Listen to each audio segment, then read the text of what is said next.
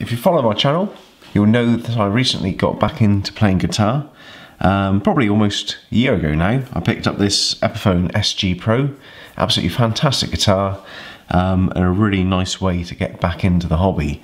When I picked that up, I also got a new little tuner clip-on. I previously used a Boss floor pedal tuner that got sold off years ago, but I bought this little Korg PC1 pitch clip one. Really good little tuner actually, very simple to use, and around about £10. But the wonders of the internet, I got persuaded to try something different, and something I'd never seen before. I decided to pick up the ROADIE 2, which is an automatic rechargeable tuner and string winder. Really something unusual, something I'd never seen before at all. Probably the only thing that I'd seen anything like this on was the Gibson guitars. I think it was their G-Force tuner system, all mounted in the headstock. I think it was a bit of a mistake for the company to impose that on buyers. Well, we know where Gibson is now, but this is much more practical. It isn't bolted onto the guitar.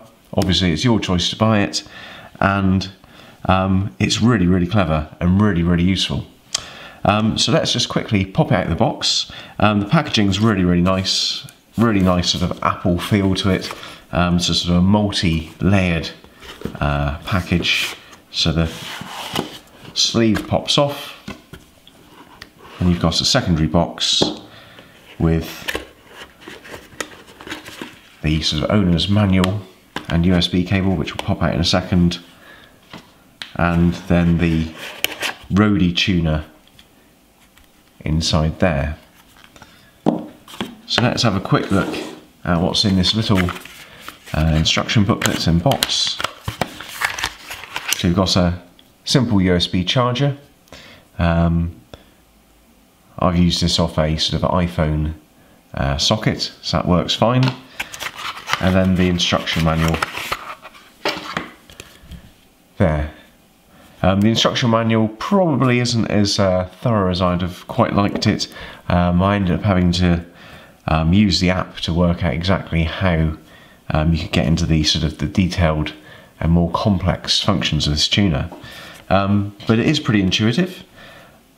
It is a simple one button push on. As you can see, it's gone blue there. Little screen at the top here, and you can select the instrument you want, and then the tuning, whether you're standard, open G, open D, D modal, drop D, and so on and so forth. I'll show you that very quickly in a moment on the app, because that's actually a much better place to look at all the different tunings. But apart from that, as I say, rechargeable. Got a little battery indicator up there. It's got a Bluetooth indicator which comes up on the screen as well when you've got the app running. And really, it's as simple as taking the tuning that you want. So go back to standard there. It starts off in the first string, E, and then you basically put it on the headstock. Give that string a strum, and it does all the work. It then increments through the strings automatically, and if you do want to go back and forth the strings, you can scroll through on the little wheel here. But let's just have a quick look through and check out the app, and then we'll put it to some use. Okay, we'll go into the app, and then on the front page we've got various articles, help features, bits and bobs of interest. We've got instruments, so you can set these up with bespoke settings for various instruments you might be using.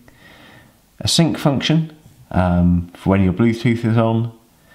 And then onto tunings, so you've got various different tunings depending on the type of instruments. You've got guitar, ukulele, mandolin, banjo. Obviously we'll be using guitar today. You've got the options of 6 string, 7 string, 12 string. Obviously we'll go for 6 string. And then a dozen or so different options: standard, open G, open D. And within each, you can then create a copy and further customize until your heart's content, varying the percentage by which it's in tune or not, varying the key completely, and you can set up pretty much an infinite number of different tuning types depending on your needs. Just coming in for a little close-up on the unit here. Obviously the on switch on the side here, pop that on, and the screen springs into life. Hopefully you'll be able to see that there. You can choose a guitar that you want to tune. You can add different instruments, and in particular that's easiest off the app, and then you're ready to go. You can see that's the standard tuning, starting off with E. If you press again, you can change your tuning, and you can pick a variety of different tunings. As it goes through the tuning, little bleep and a light lights up there, so you're in no doubt that you've got it in tune. A little motorized key turner there. You can see it's got a sort of different sized wedge teeth on there, so it can pick up all sorts of different tuning heads or tuning keys, machine heads, whatever you call them. USB, little charging light there. I think that's probably a little speaker, so you get that bleep out loud. Okay, so we've just set it up for standard, and we'll tune up a guitar.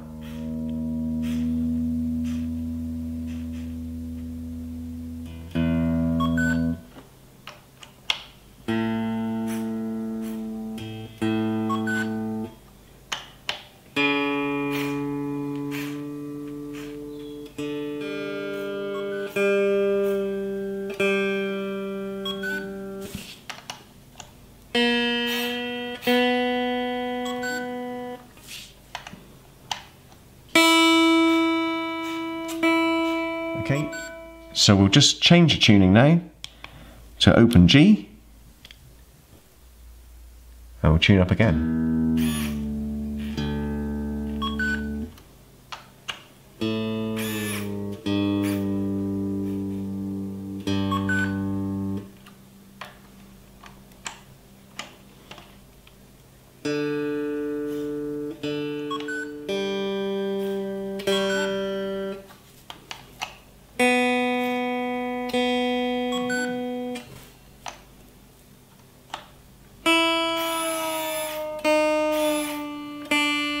Okay, so you've seen the app, and you've seen it go through a couple of tunings there, all very easy to use.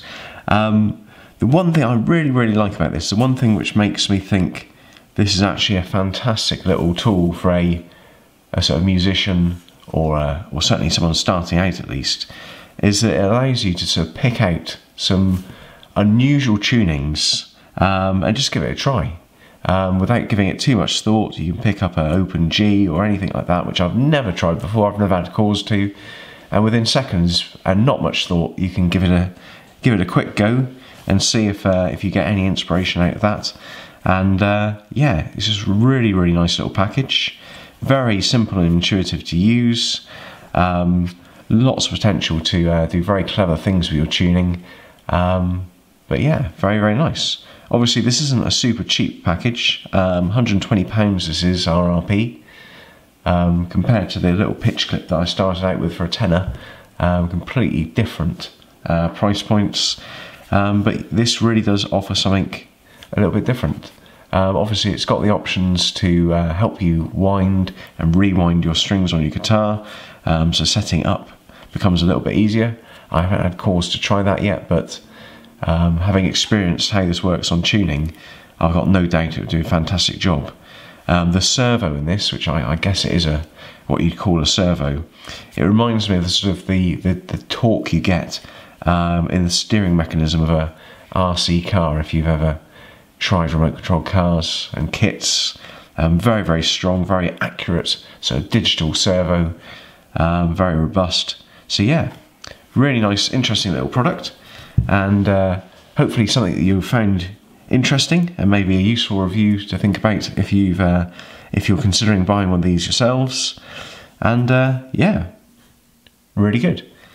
Okay, well, if you haven't seen my channel before, please check it out. As I say, interesting guitar.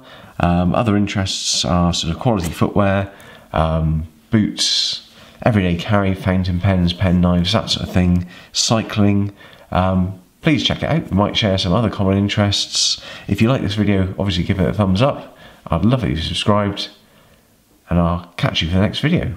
Okay, thank you very much. Bye bye.